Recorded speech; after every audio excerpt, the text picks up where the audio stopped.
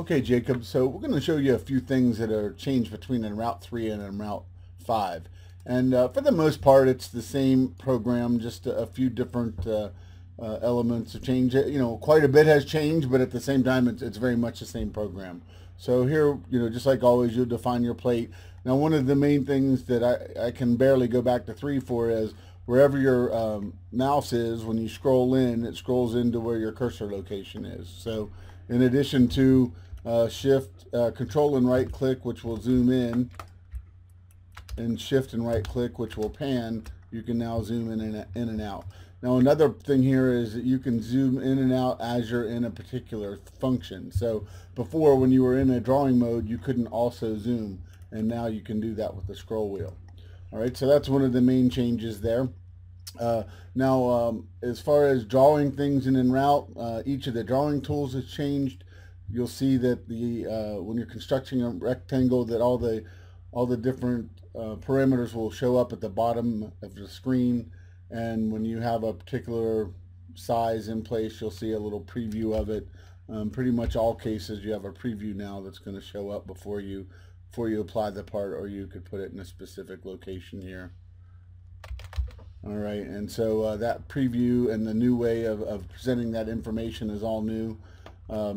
Now you also have a few tools that you mentioned. First of all, here the snaps have changed, and I'll bring my snaps over here. If I have one of the snaps on, then when I go to something like the measurement tool, you'll see that you'll get a highlight of that snap, and you can see here you have a total length and a particular the last segment length of a given object. Excuse me. You can also determine the angle here of a part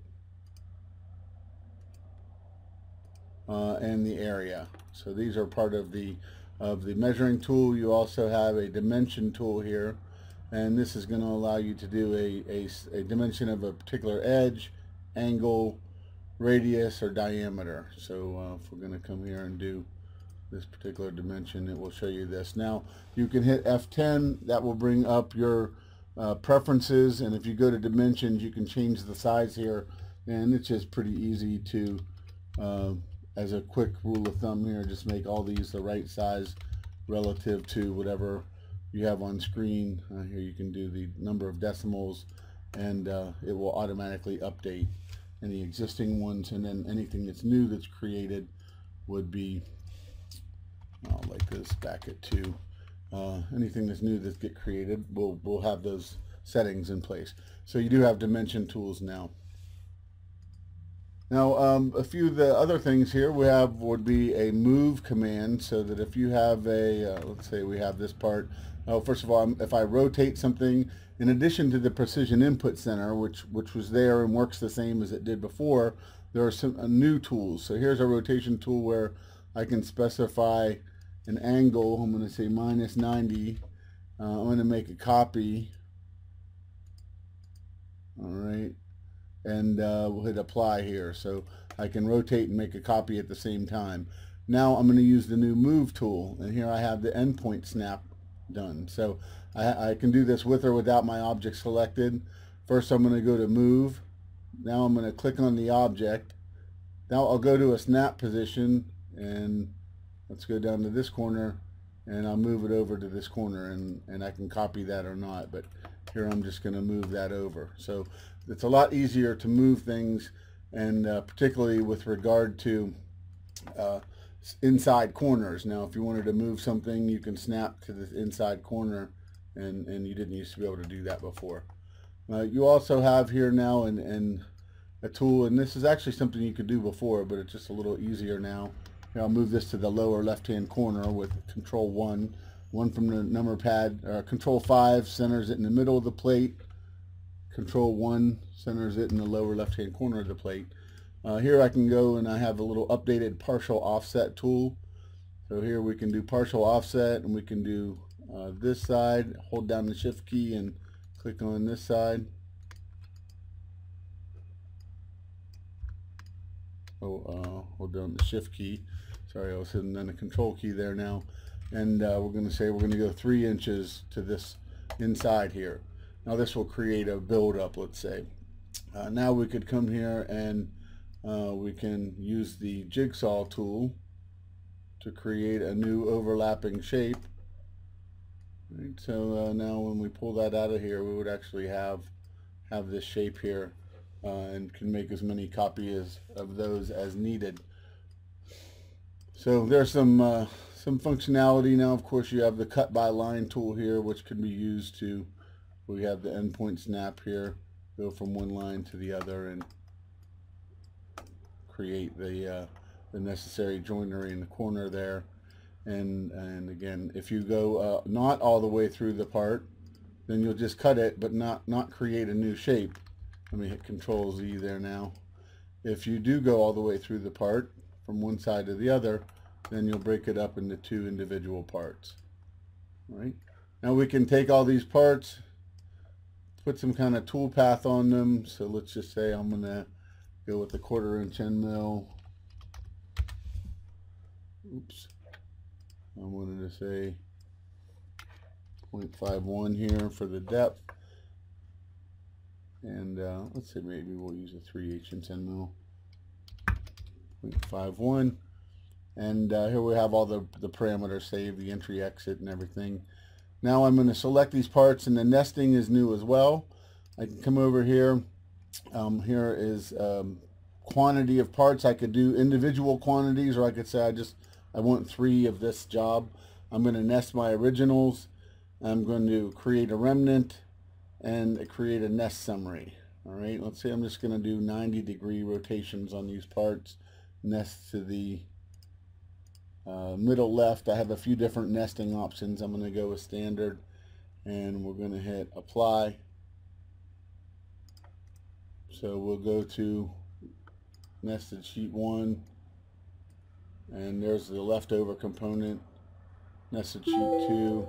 So it looks like maybe you can only fit one or two of these in a part, just because of the size of the other components there, where it's too big to fit more than one on a plate. And you can see here that any leftover area is saved as a shape, and then you can turn this shape into its own plate,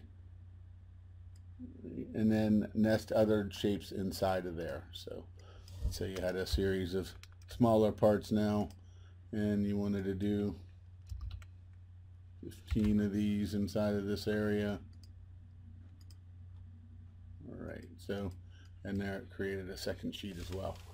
All right, so this just gives you a little idea of some of the new nesting functions. I kind of did this one on the fly, so might not be real values that would be used, but just to give you an idea of some of those capabilities. Now also here we have, just kind of go through a little bit of a project. I'll show you. Let's come in here and let's take a look at a counter sketch of something that somebody might want to do.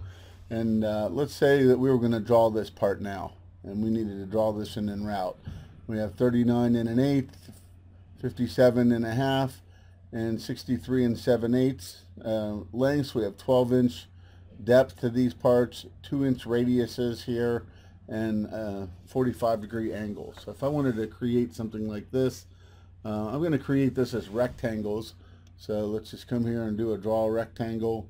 And the first one was 39 1/8 by 12. So we'll say 39.125 by 12. All right, and here's our first component, and I'm just going to click it up here. Now the second one was 57 1/2. So we'll say 57.5 by 12. And the third one was 63 7/8. So that will be 63.875. All right, these are our three lengths here.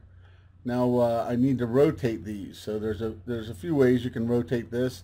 I'm going to hit just select it and hit F2, which is that's the existing way. Let's show you the new way.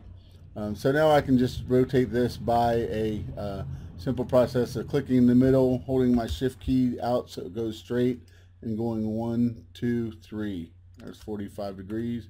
I'll right click and now select this part do the same thing. 1, 2, 3. All right, now I have my two parts that have been rotated 45 degrees. I'm going to right click to get out of there.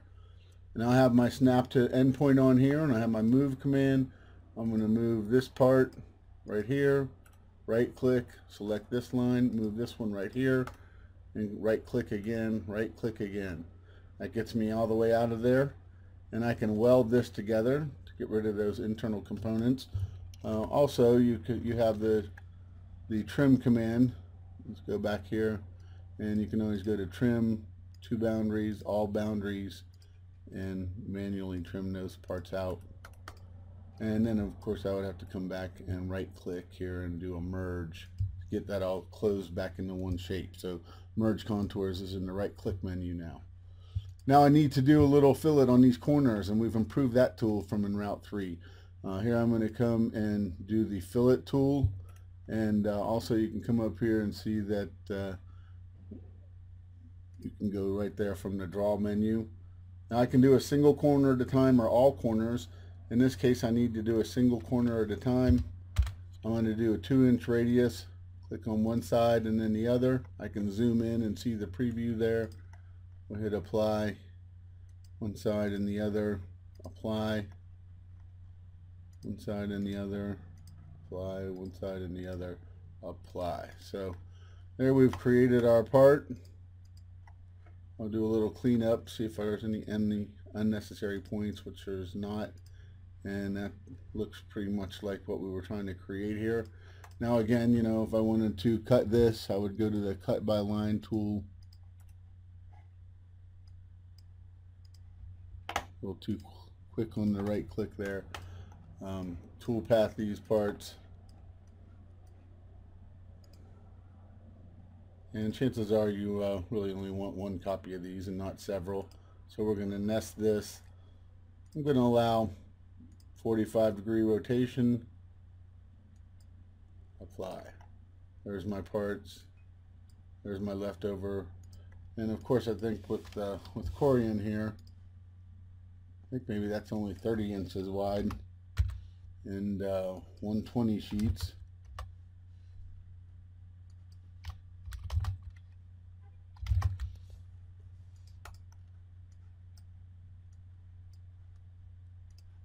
So we might nest these in this part and then have the leftover material. So this has just been a little demonstration of some of the new changes in EnRoute. There are also some standard shapes, the ability to import G-code and see it as a contour. You have a little thread pitch wizard here for putting threaded holes into the different materials so that you can use screws and screw them in there, and a number of other improvements. I mean, there's quite a few in that document I sent you, but I just wanted to show you that this was a little custom idea of what might be useful to you as far as doing countertops.